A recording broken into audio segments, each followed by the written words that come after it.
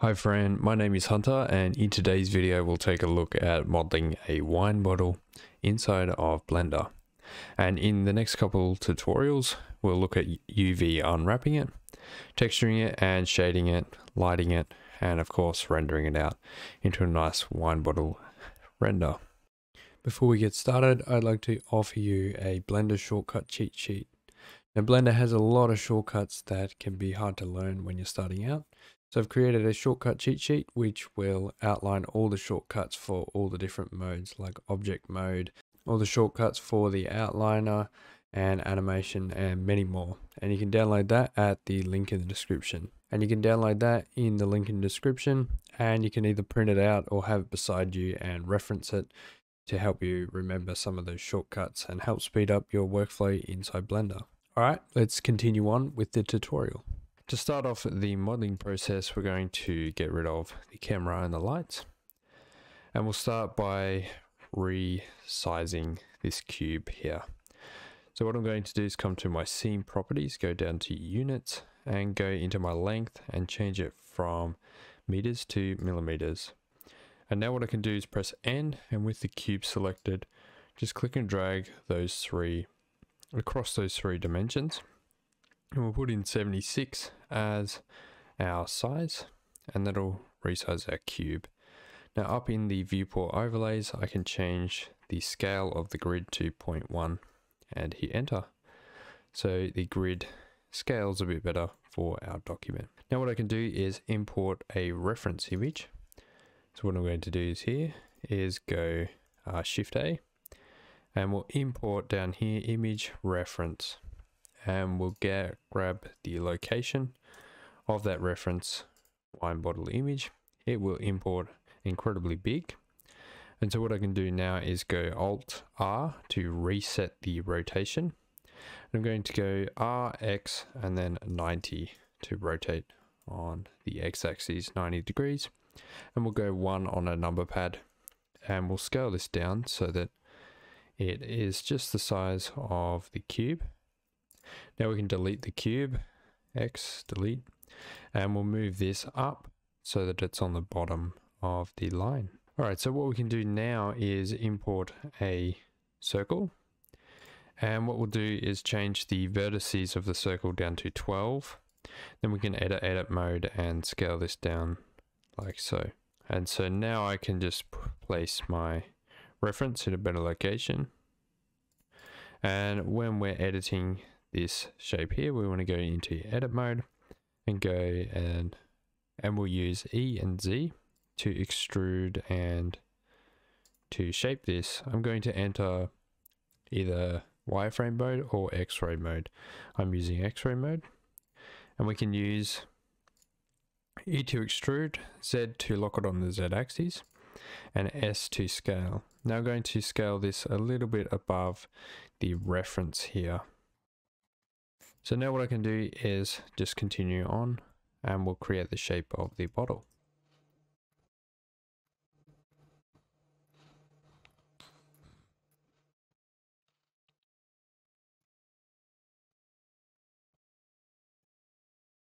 Alright, for the top we're just going to go E and S to extrude in and scale that extrusion like so until we get the bottle shape. Alright, so now what I can do is hide my reference, tab out of edit mode, and what we'll do now is come out of X-ray mode using Alt Z. We can right click and shade this smooth, and there's a few other things that we may need to do for this, like the base is still open, so we'll turn on our reference again and go into edit mode, and we'll fix that. So we can alt click that loop on the bottom, press 1 on a number pad to look straight on, and start extruding this into the shape. So I might scale this down a little bit and go something like that, and then we can extrude this up. So what I want to do here is press F to fill that center, and now we can start insetting this pressing I, and we'll insert it about once. We'll move it up to the location, and then we'll inset it again a little bit, and this time we'll press M, merge its center. Then we'll just merge that little point there in the center So we only have 1 point at the bottom. All right, let's hide our reference again.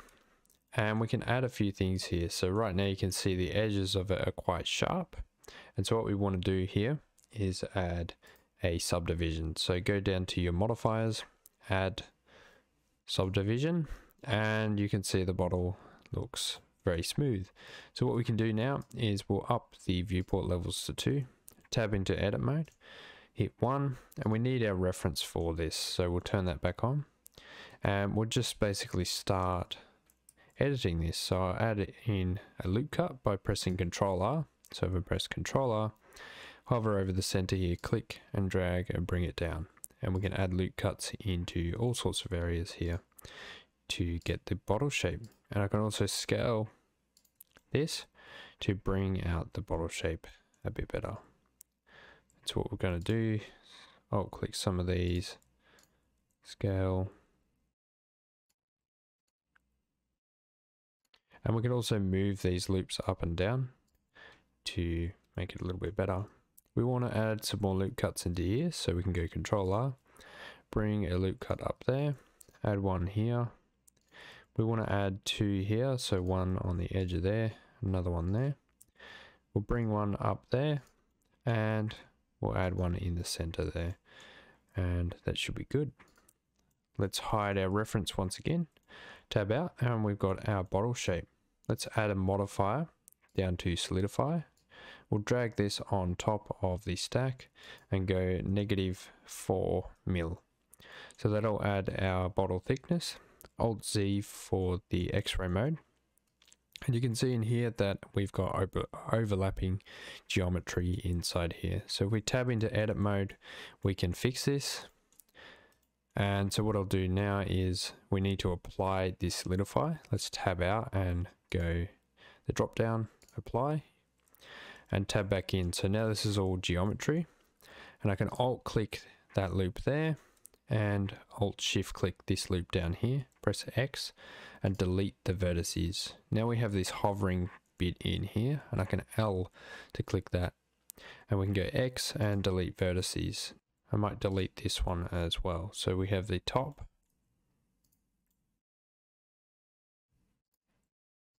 delete vertices, there's some more stuff in there. Let's alt click this loop and alt shift click this loop here, and we'll go down to edge and we'll bridge the edge loop. So that creates something like this. Now I can go Ctrl R and add in a loop cut there, and we could also add in another loop cut there, but I think this is good for now. Alright, so now what I need to do is actually create a cap for this, or a cover. So we'll duplicate our bottle. Let's rename this, and we'll go Ctrl D and hold down Ctrl to snap it to our grid. We'll go into edit mode, and what I want to do here is just grab this edge loop, and I can press Ctrl and plus on my number pad till we get to the edge loop there, and then we can go select, invert, X, and we go delete the vertices. And now we want to do some editing to this shape here. So what I'll do first is select this loop here. We'll go F, insert, and I'll insert it about twice, and then hit M and merge at the center. I'll select these 2 loops here and go G, Z, and we'll just lift these up a little bit. Now we want to delete some edge loops in here, so I want to delete this one here. So we have to select that edge loop and go X and dissolve the edges, and this one up in here, X, dissolve edges. And now when I select these loops, I can just move them up, select this one in there and move this one down. Lastly, we'll add another edge loop down to the bottom here to help the shape of the bottle. Now what I want to do is add a solidify modifier. So we'll come down here, solidify, and we'll go -1, hit enter, and now we can move this back onto our bottle. So we can go G and Control to snap it back into place. Let's edit this shape down here, select these 2, GZ, we'll bring them up, so they don't come as far down.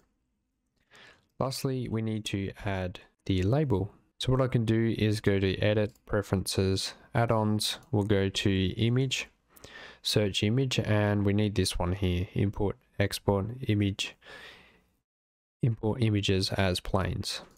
So now what I'll do is bring in an image as a plane. So we'll go Shift A and down to Image, Images as Planes. Click that. And we need to find our reference image. And this is by Kittle.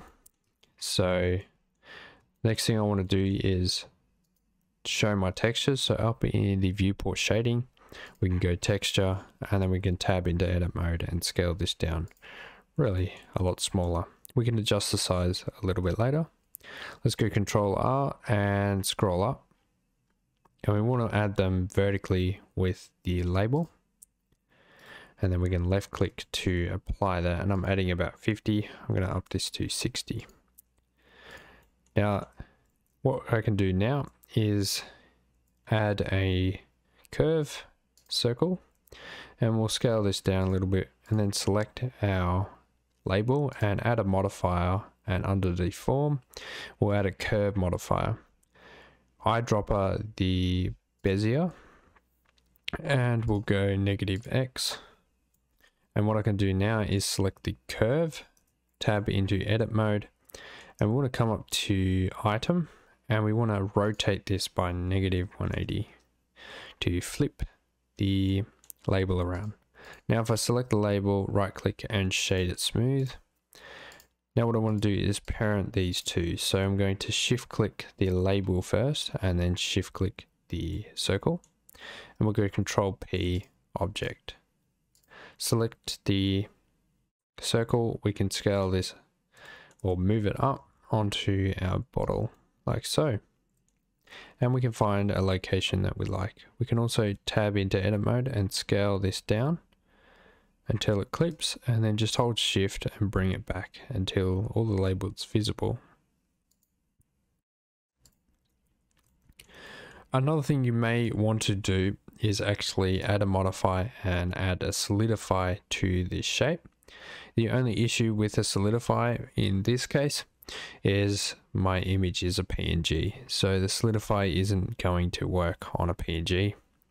But if you have a shape that isn't a PNG or doesn't have any transparency in the image, you'd be fine with adding the solidify.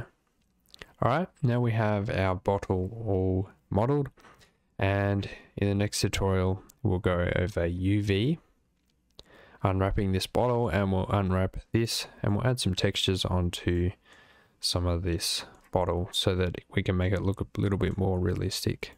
And I'll show you how to do that. Also remember that we have that shortcut cheat sheet down in the description below, which will help you out in some of these tutorials. It'll break down the shortcuts into categories like object mode, edit mode, and you can reference it to have a look at what some of those shortcuts are. If you have any suggestions of videos you would like to see, make sure to comment down below and I'll have a look at your suggestions and possibly make a tutorial on them. Alright, until next time, I'll see you later.